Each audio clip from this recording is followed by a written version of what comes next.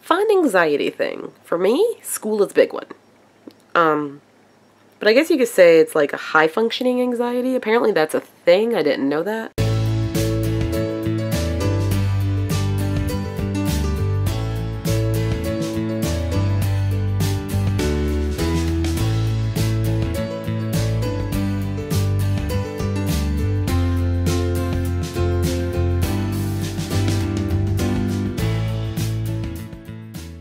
Good morning, internet friends. How are we doing today?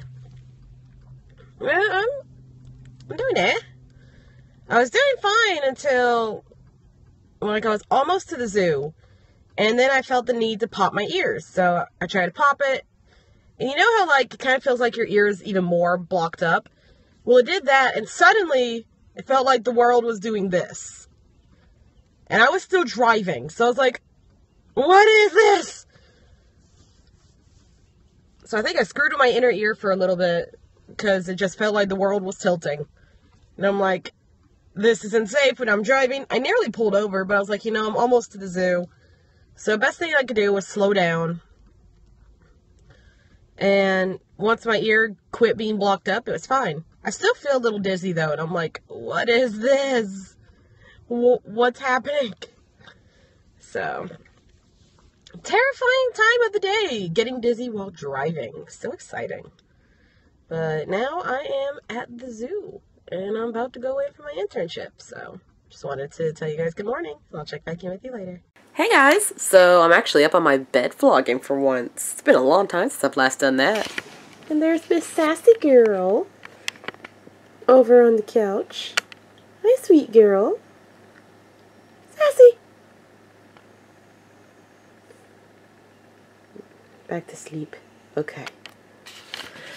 So, I am working on uploading the vlog to the YouTubes. Yeah! Which will take it a while because it was a 13-minute vlog. Mainly talking about MRL and him being out in public, which was awesome for him. I won't go into detail about that a billion times. If you guys want to see it, just look at well, at this point, it would be yesterday's vlog by the time you see this. So, you could look at that and see how that went. And even a clip from him at Tractor Supply.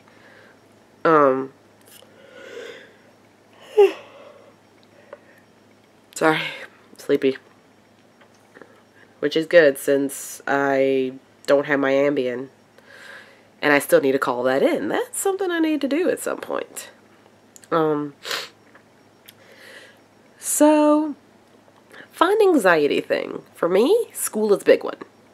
But I guess you could say it's like a high functioning anxiety. Apparently that's a thing. I didn't know that. I was able to attend school, obviously. I technically graduated with my bachelor's in biology, so survived. But I was technically 2 hours short. So I have to take one more class, which I am right now. It's biological statistics.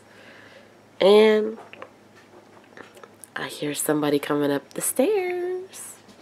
Who is it? It's Emerald. Hi, sweet boy. You're trying to find my squirrel keychain, but you can't have it. Ah, don't even think about it. That keychain is special. What did you just get in your mouth?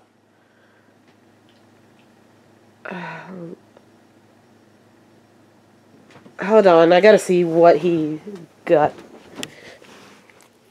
No, here, play that. So, anyway, I was doing homework for biological statistics. And, of course, I started getting some anxiety, and I thought that I would share that with you guys. Because I'm already worried about getting answers wrong. Because I didn't write down every single solitary thing the professor said. Because I didn't have the skeleton notes. Which is basically all of his notes. I didn't have those printed off yet. I had Mom print them off for me today while I was at work. And yay, thank you, Mom, for printing off 123 pages worth of notes. And then 3 pages of tables in my homework sheet. Yay. But I started getting really anxious that the answers that I was writing down weren't good enough. and that they would be wrong. That's something that I can't really help that my brain does, is I always think there has to be a right and a wrong answer type thing. Like, for example, when my lead keeper asked me about, he asked me, why do I want to become a keeper? And I mean, I gave an answer that, like, you know, I want to work with animals and also like educating the public. And then he just kind of went on about how there's all sorts of different ways to care for animals, like going into conservation or some other things. But all I could think about was, did I give the wrong answer? Did I not respond correctly? And I mean, I know there does not have to be a right answer for everything. But welcome to the world of anxiety, where the brain thinks things in black and white. There is no gray.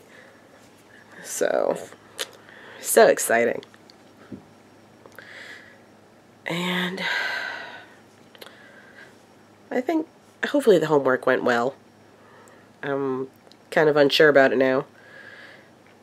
And then I think I kind of scared a keeper a little bit today, because I finally came up with plans for my intern project, which I left them at work. And somebody's going to throw them away and I'm going to be so sad. So I've mentioned my intern project before, but I'll mention it again in case you guys don't know what it is. So by the end of my internship, I have to design, build, and test an enrichment item for an animal in my area that I was in. And basically compile that. Enrichment is basically mental stimulation for an animal. Like, it could be foraging for something, or like smelling certain things, or experiencing different things. So I basically came up with a feeder type thing for camels, and then my plan B, because I came up with a plan B, was enrichment for the potbelly pigs, because mental stimulation is a huge thing for them. And I was just going through every little detail that I needed. Like, for example, for the feeder I'm making for the camels, I want it to look like a cactus with needles. So they have more stimulation and more they have to move their mouth around. I was going with, like, okay, what are the needles going to be made of? How am I going to get them in here? How are they going to stay in there? How many times are they going to have to be replaced? Because the camels eat everything. The varying hole sizes to, like, in the PVC pipe that the cactus will be made of. So on and so forth. And I think I kind of concerned him with my very much overthinking.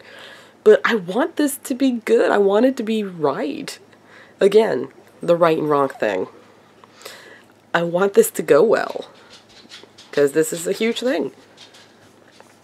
And I want to get it done before I get swapped over to a different area, because halfway through I'll be switched to a new area. So, there you go. So, yeah, that was the thoughts that I had going through my mind. Oh, look, there's my whiny boys. Hi, Riddler. You guys are so cute. I'll check back in with you guys later. Hey, guys. So I've got Sassy. Well, no, that's Riddler. Whoops. I got Riddler. I got my Sassy girl. And, of course, my Emerald, who's such a good boy. Oh, and I've got my diffuser working. Yay! Got in it cedar woods. Still a little bit of eucalyptus because I'm still getting over this cold. And peace and calming. I don't have my Ambien right now, so I'm hoping these will help me go to sleep. Because, yeah, that's going to be exciting. Hi.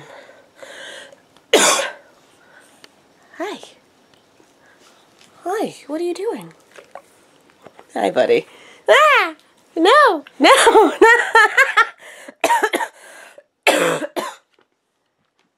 He's being a weirdo. And then there's my beautiful girl. I love her. Why are you sniffing and licking my hair?